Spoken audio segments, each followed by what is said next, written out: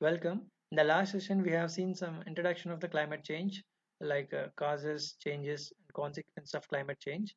Now, in this session, we are going to see some impacts of the climate change, like especially from the ocean perspective, what kind of impacts of climate change.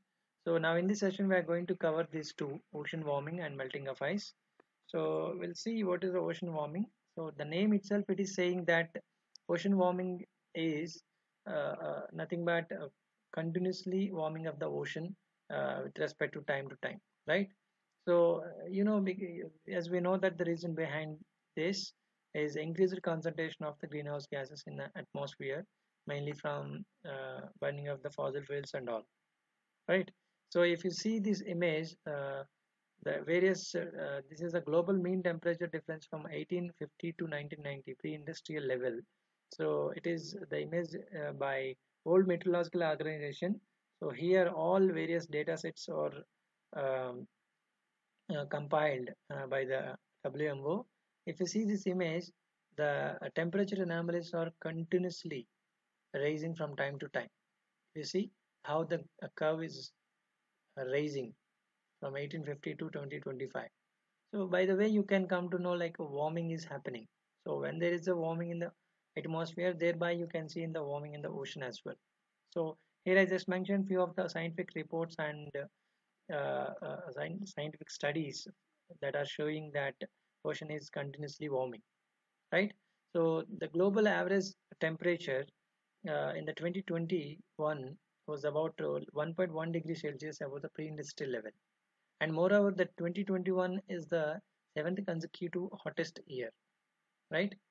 So, and according to the IPCC 2013 fifth assessment report, the ocean had absorbed more than 93% of heat from this greenhouse gases emission since the 1970s. If you see the heat content, the ocean heat trends, if you see from 1993 to 2020, how the scenario looks like, the ocean heat content, change in the heat content in the upper 700 meters of the ocean from 1993 to 2020, right?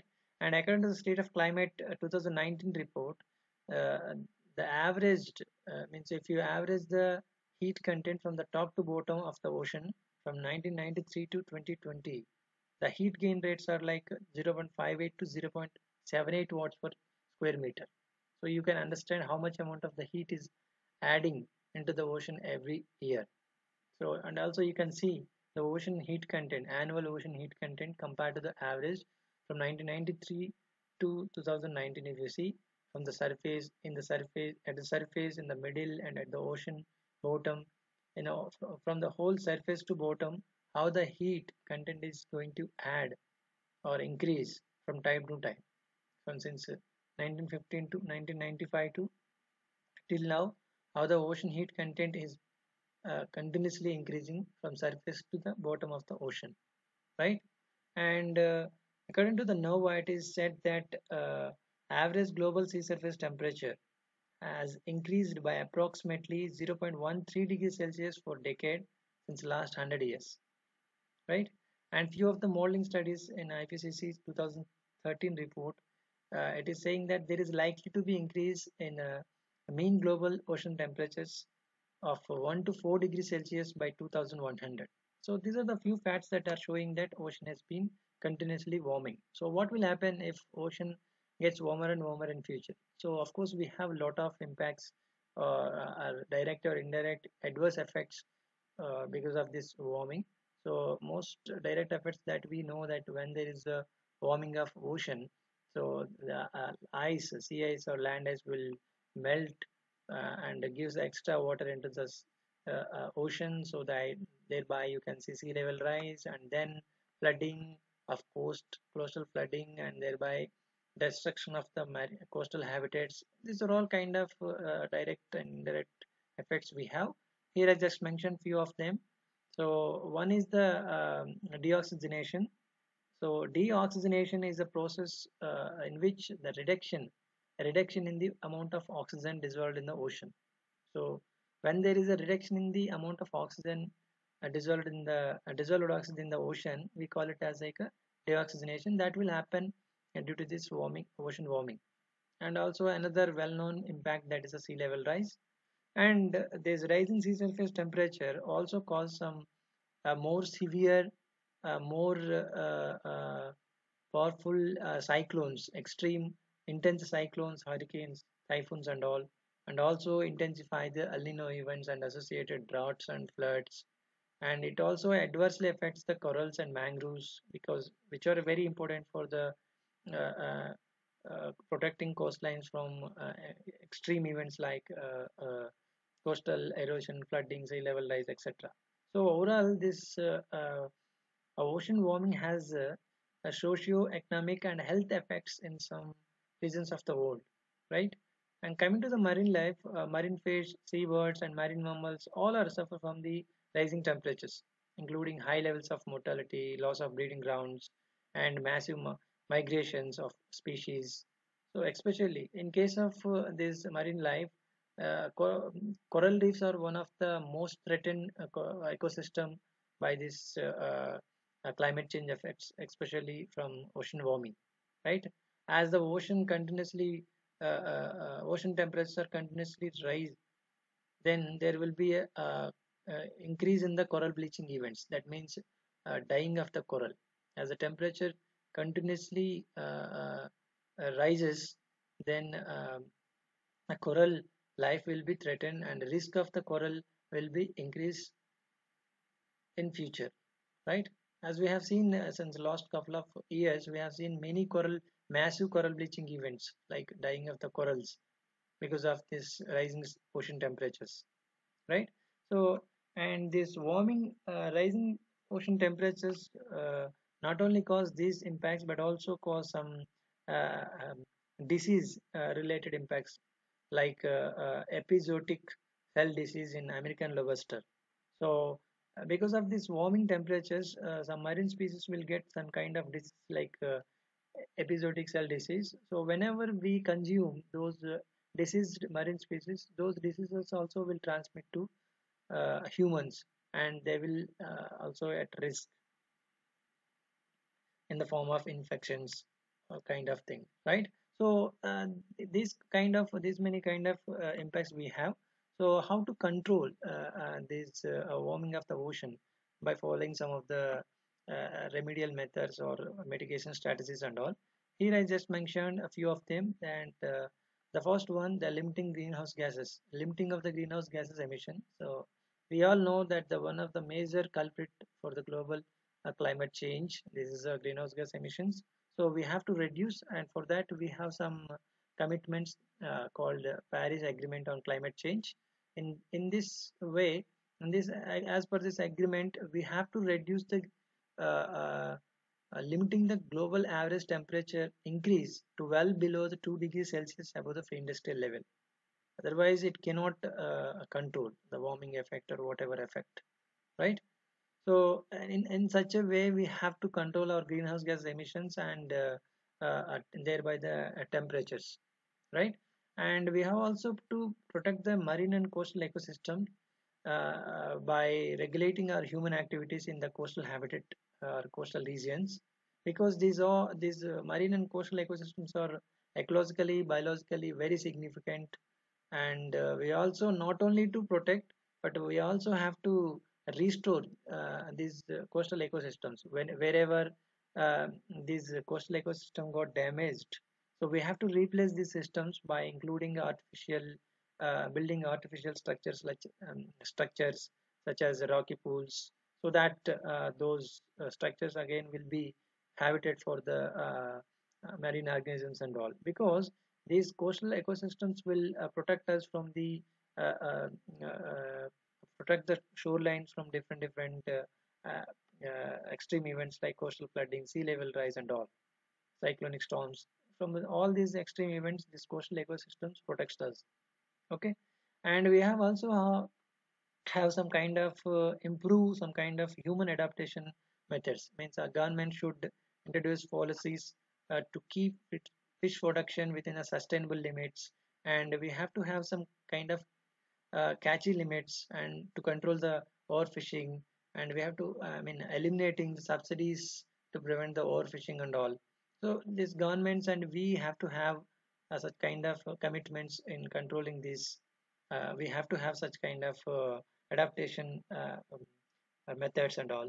And moreover, we have to strengthen the scientific research, because a government should increase the investment in the scientific research to measure and monitor these ocean warming or other impacts of climate change in a well accurate manner, so that we can get the more data to analysis further accurately, because thereby you can get thereby it is a possible to design and implement uh, uh, further mitigation strategies, or to implement good remedial measures to uh, control or reduce these impacts of climate change, or withstand the consequence of the climate change and all.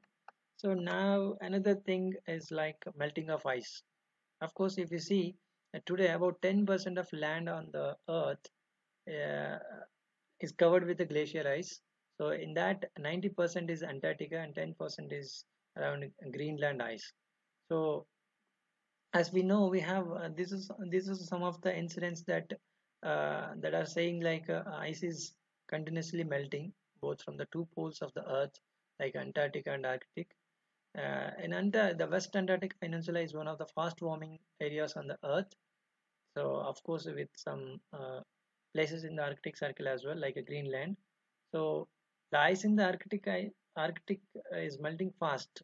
Means if you see this number, you can come to know uh, um, how fast the Arctic ice is melting. Like Greenland ice loss from 1901 to 1990, 120 billion metric tons per year.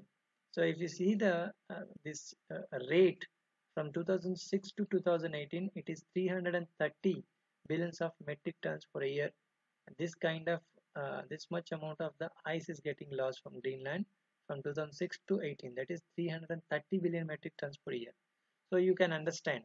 So now it is the Arctic is 65%. The ice in the Arctic is 65% is thinner than it was in the 1975, right? And and another incident happened like off an Antarctic ice shelf, that is a large chunk of iceberg, a large chunk of ice. It is bigger than Rhode Island. So it was broken off an Antarctic ice shelf. So according to the European Space Agency, the floating mass of that ice extended around over 1600 square miles in a size, making it the largest iceberg in the world. It was happened around and at on 21 May 2021, right? So, and another important aspect that the microplastic, because some studies are saying that microplastic also playing a role in the melting and rheological behavior of the glaciers. So that we have to have control on the using microplastic, I mean plastic also, right? So these are the possible incidents of melting of ice in the both poles, Antarctic and Arctic, and what are the possible impacts that we will get because of this melting of ice or loss of ice.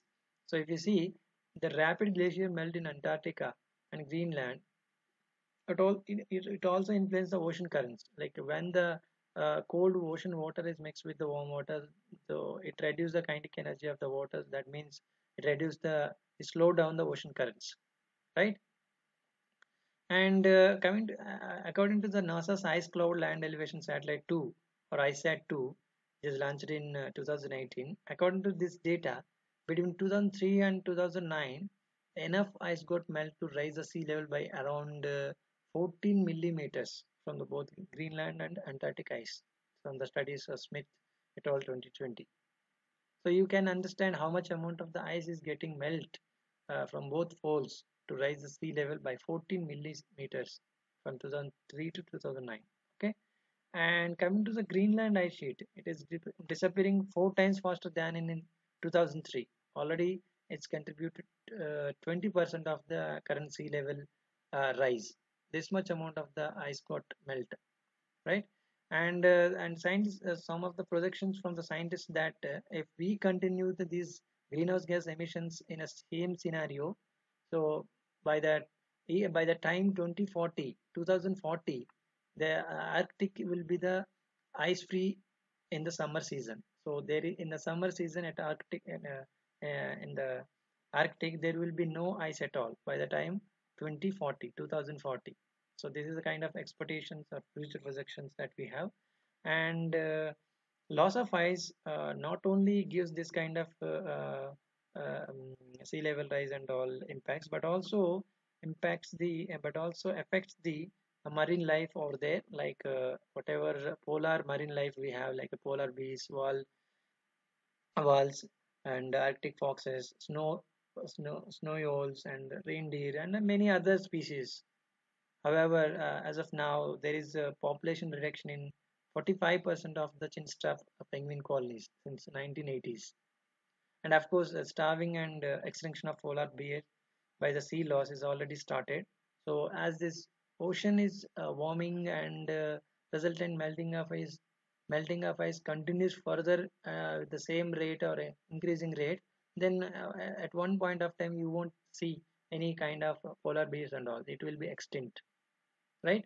So because a polar ice melt not only contributes to the sea level rise but also enhance the speed of the melting of ice, because if there is a sea ice, because albedo will be very high because it reflects the more amount of sunlight back to the space. If there is no sea ice or a land ice, then albedo will be less. It absorbs the more sunlight, thereby it absorbs the more heat, then again it uh, enhance the melting of ice because it has a more heat and more warming, right? So by the way, there are these kind of many impacts of melting of ice.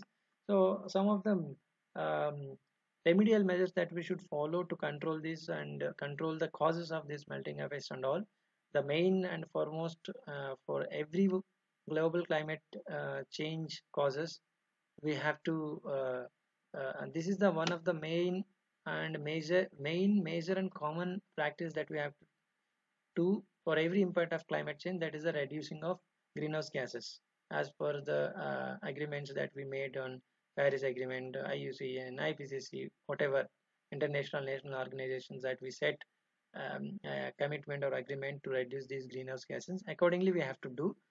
And if you see, as I said, like how much amount of the ice is getting lost from time to time.